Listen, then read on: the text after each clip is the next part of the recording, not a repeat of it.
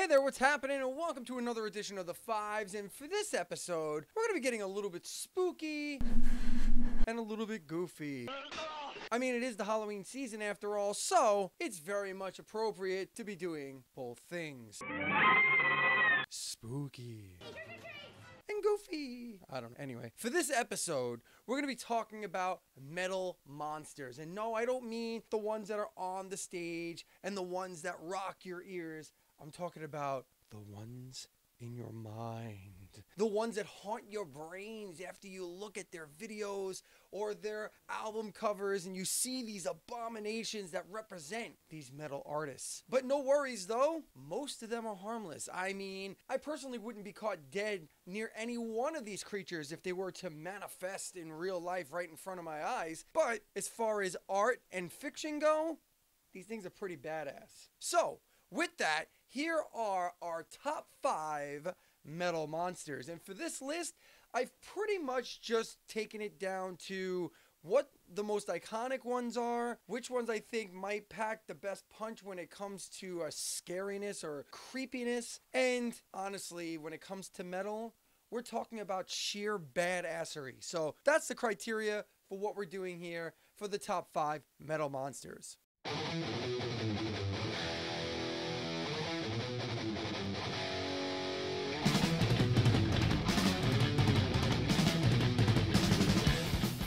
A skeletal figure dressed in a suit who's said to embody the phrase, see no evil, hear no evil, and speak no evil. As well as the symbol of censorship, his eyes have a piece of metal riveted over them, his ears have metal caps over them, and his mouth is clamped shut with these wire type things. It is said that Vic is a reflection of what's wrong with the world, reminding fans that seeing, hearing, and saying nothing leads to despair on a global scale. A creation of bandleader Dave Mustaine, Vic is described in the song The Skull Beneath My Skin from the album Killing Is My Business and Business Is Good.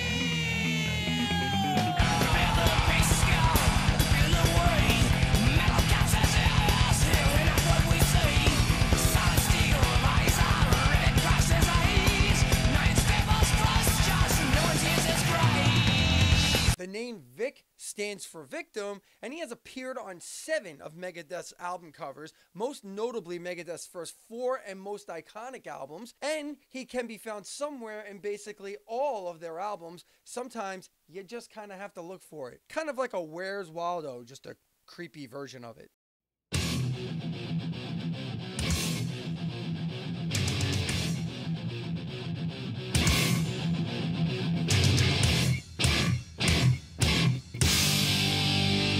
Alright, I know what you're saying with this one.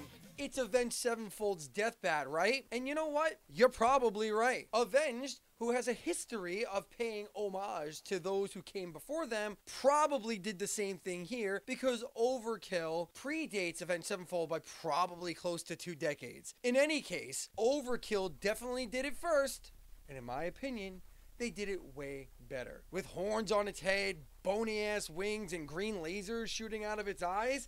I mean, I feel like he'd fuck up Avenged Sevenfold's deathbat any day, don't you?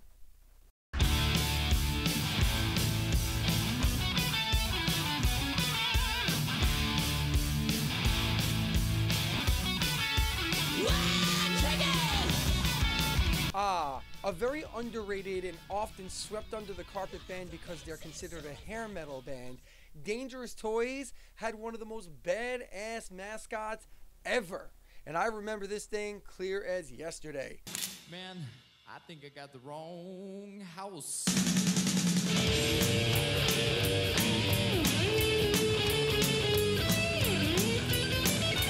Inspired by the 1988 cult film Killer Clowns from Outer Space, Bill Z. Bub is basically just your run-of-the-mill, fun-loving serial killer clown with a perpetual smile on his face. Not too psychotic. Look, I love Dangerous Toys' first album personally, and I think it ranks amongst the best of that era. But they're certainly most remembered for this bastard right here. This creepy clown, smiley, psychotic, just Look at them. Just fucking look at them. I bet they sold more t-shirts, patches, and posters than they did records by a long shot. And it's all because of this guy. His name is Bill Z. Bub.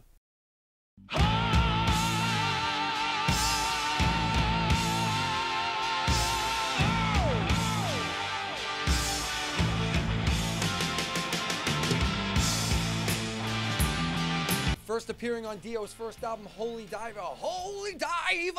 Holy Diver! You're not really sure if he's the actual devil or a minion of Satan himself. The legend goes, he's the escaped son of a Malkovian ruler who was trying to have him murdered, and he was named Merlsey. Merlsey? Hansel?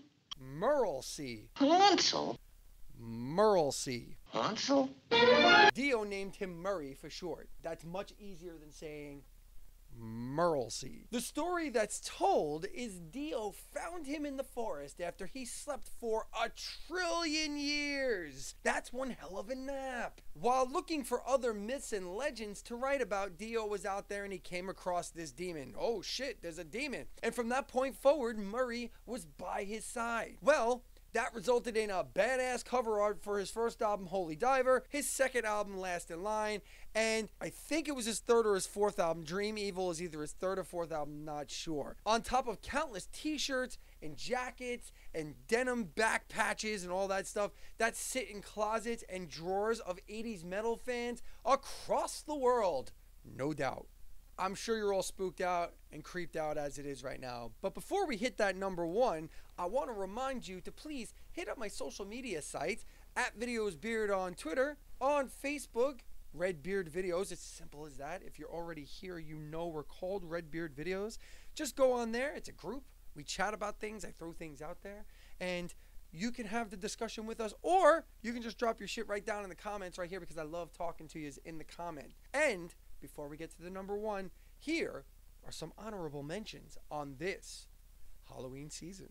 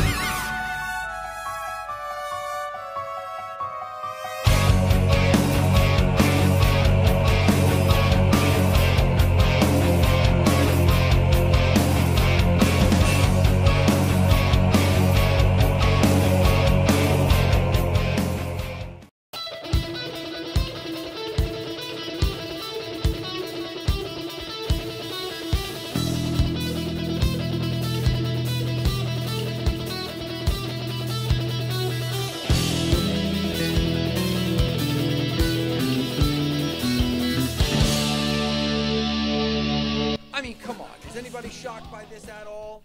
Anybody?